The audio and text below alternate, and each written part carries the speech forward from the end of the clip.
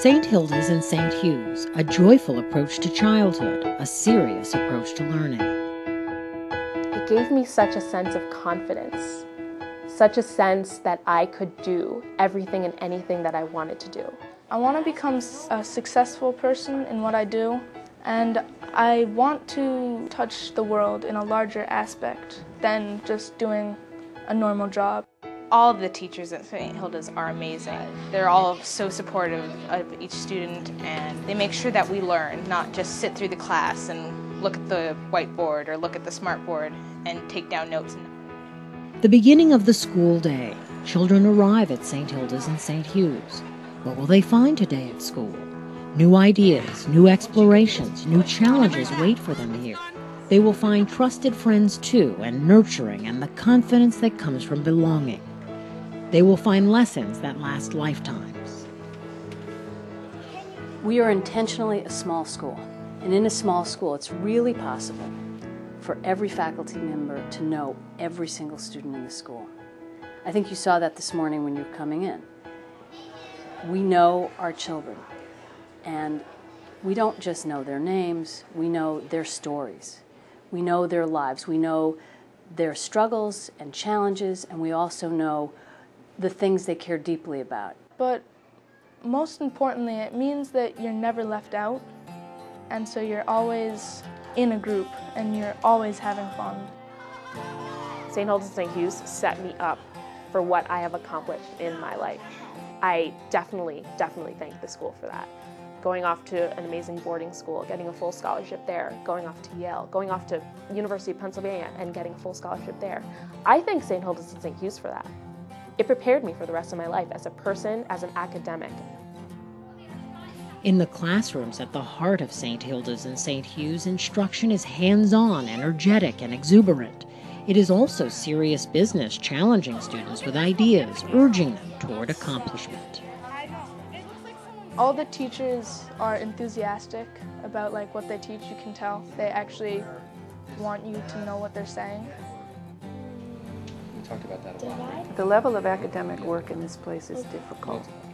It's hard, and it's wonderful. And every student we have here that we have accepted, I firmly believe this, can learn what we have to teach because there is help everywhere. There's help and guidance through the entire system. We are all available to our students. I say that emphatically and not with exaggeration.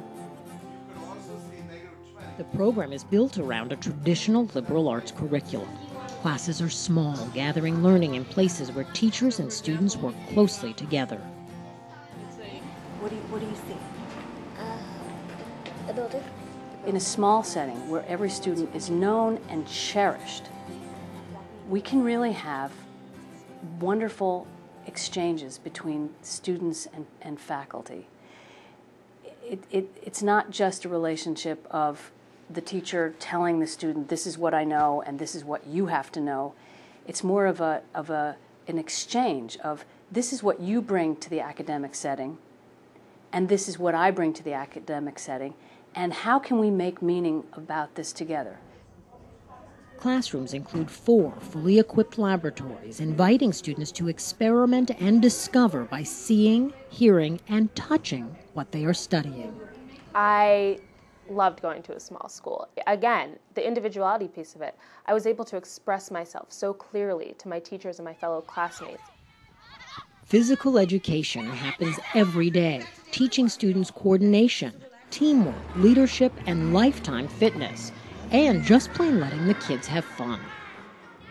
We go to gym every day here, which is, uncommon for city schools, I think.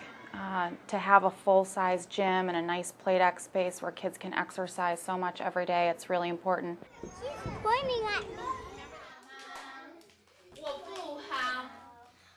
Language classes begin in St. Hilda's and St. Hughes nursery program and continue through the lower and upper divisions. Learning starts when minds are most supple, most open to the challenges of learning a second language. By the upper division, learners are well along the way to being prepared for global citizenship. Academically, this school is fantastic.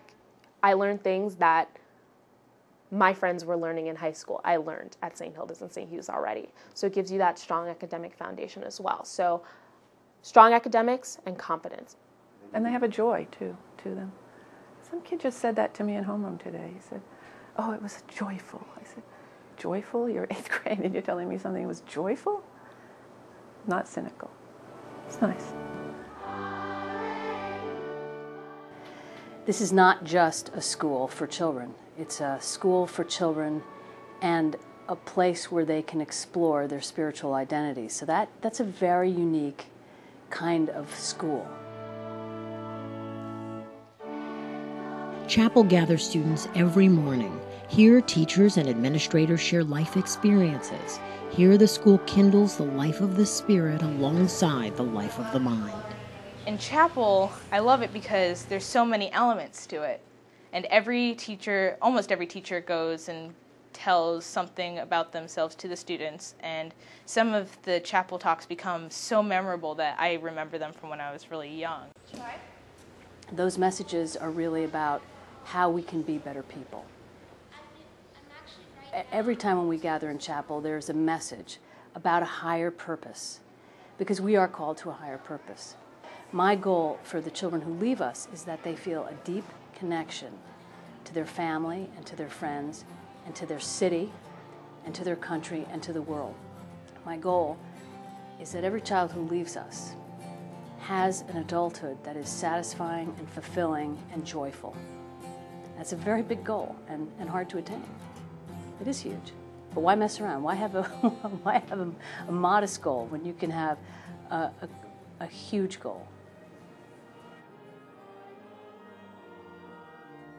I think when I look at those kids who are graduating and I think about where they started, either in JK or in 1st grade, I hope that they know themselves, personally. I hope that they know themselves as learners.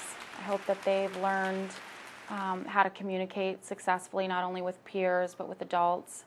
I hope that they are curious, that they'll go on to be confident in whatever school setting they end up in. And I hope they look back at their time here and really appreciate it and appreciate all the love and nurturing and the safety of this place.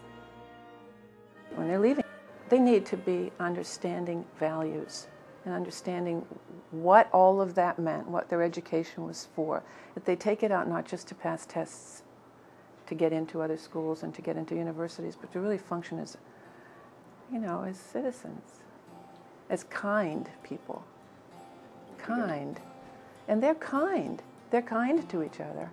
To St. Hilda's community means the love that we know that we have here, we can spread it with everyone. We can give it to people who aren't as fortunate as us with our Thanksgiving food chain. We do that every year, and it always brings people so much joy because they have something to eat at Thanksgiving.